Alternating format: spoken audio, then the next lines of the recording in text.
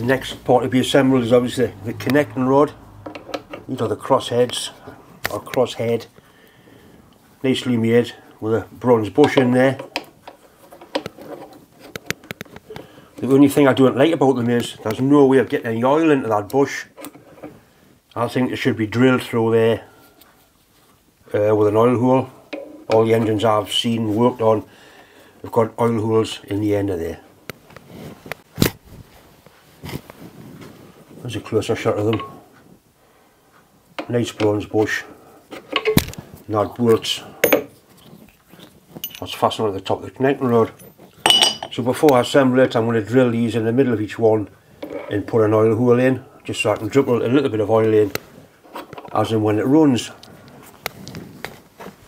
It doesn't need to be a massive hole. In fact, that centre drill will be ideal because it'll go straight through the bush, and it'll also leave a countersunk hole right in the middle of there to hold the oil.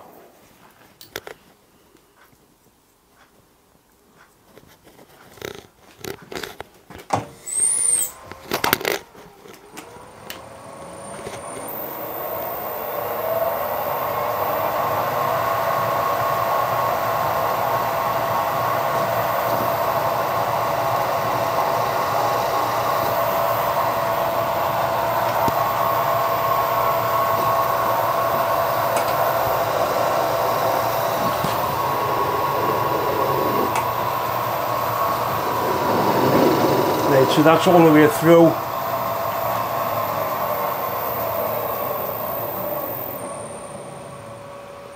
Right, it's left a nice little recess to hold the oil. Very happy with that.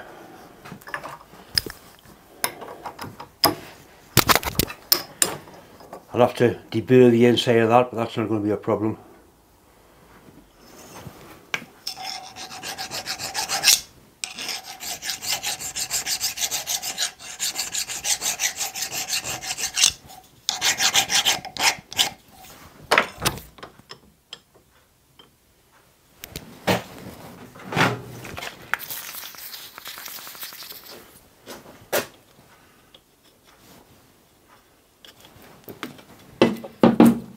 These are numbered. That's number 1. And obviously that's number 2. See how the little oil holes are going to work. A drop of lubricating oil in there. That's all it takes. The piston rod, or the connecting rod, is also numbered 1 and 2, so that goes on there that way. I'm going to bolt that on next. And it's got 2 nice BSF bolts.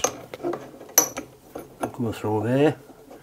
One thing, that the big end is lubricated, from what I can see, by oil basically running down that hole and coming out of that hole in the bottom there. That's the way it's designed. I don't know. That's the way it's designed, so that's the way I'll put it back together. I mean, how the oil gets into there, and I would like to see a much bigger recess in there, or a much bigger countersink in there, so you can actually squirt a bit of oil in with an oil can. I think what I'll do is I'll make that deeper. It can't do any harm putting a bigger oil well in there. I mean, this engine's strange because I don't think it's been ran much, but everything's been bastardised and repairing it. It really is strange. There's 2 dowel holes in the bottom, and there's 2 dowel holes in the top bearing cap, or 2 dowels. And that's the oil hole to lubricate the big end here, which isn't very big.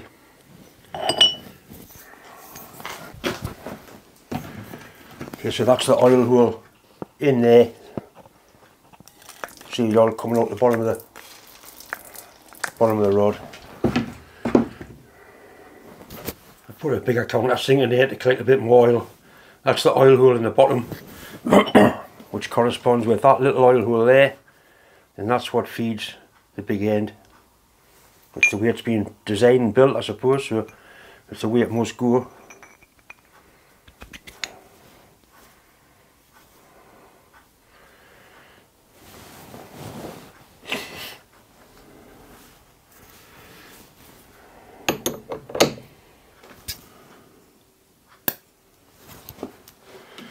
Right then, you're up, you bastard.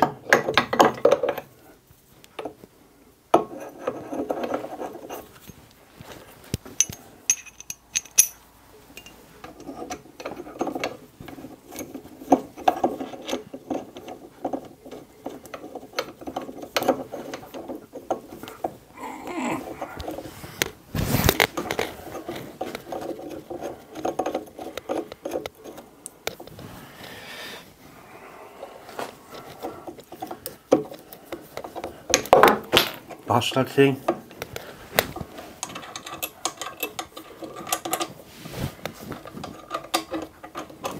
Come on, John. Set up.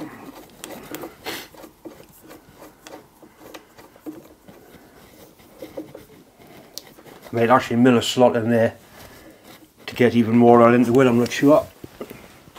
See what it runs like and what I feel like at the time.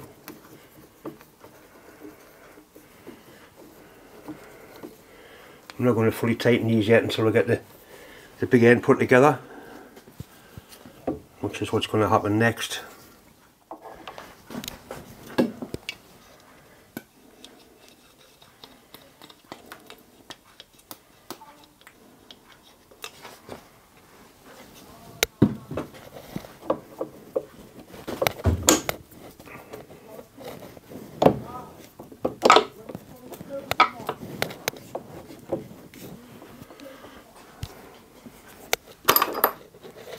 There's two nicely made bolts, like dowel bolts that go through there.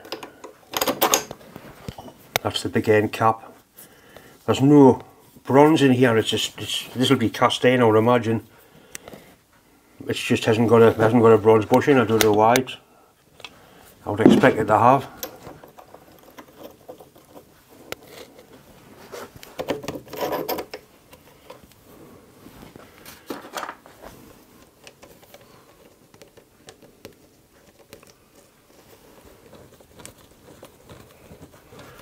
It had double nuts on the bottom, it had lock nuts as well. So again, these are BSF.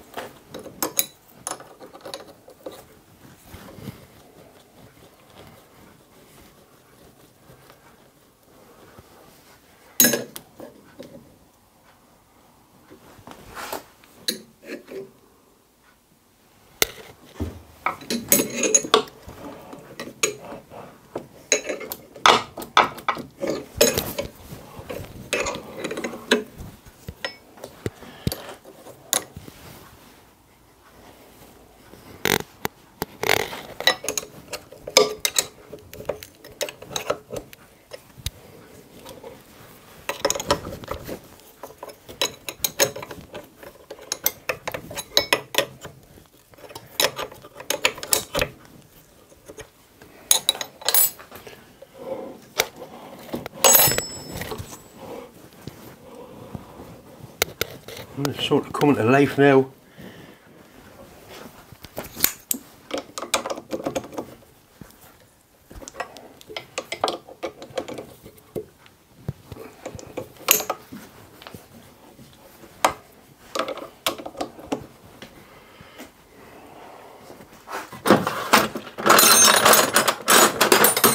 A little bit of tool abuse here.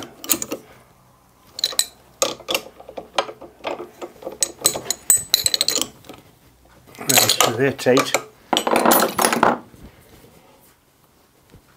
No end fluid at all on here. You normally get a little bit of end fluid. Tolerances are really tight.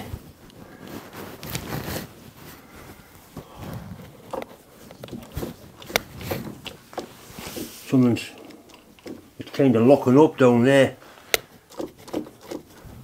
Doesn't feel nice at all, that bit.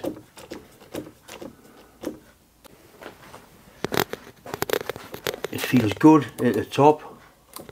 Well, not too bad, but at the bottom it's really notchy there.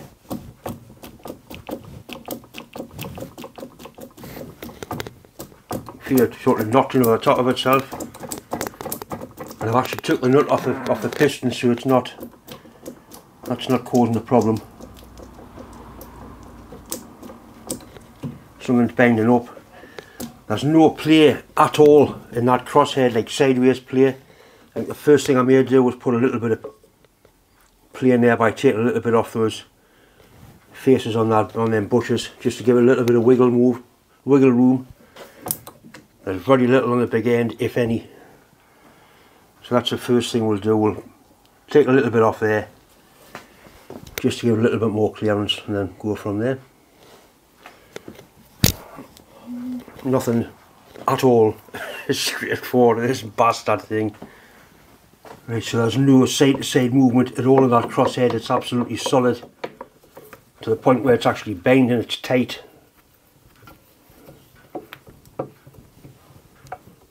And that's what I'm going to be doing. I'll take a little bit off those brass thrusts in there, just to give it a little bit of wiggle room. Because when it drops onto the big end on the crank, it's right at the edge of its amount of travel. So that's the first thing I'm going to do, take a bit off there. Once again, it just remains to say thanks for watching, thanks for subscribing. As always, if you haven't subscribed, please do. It does make a big difference. Anyway, thanks for watching.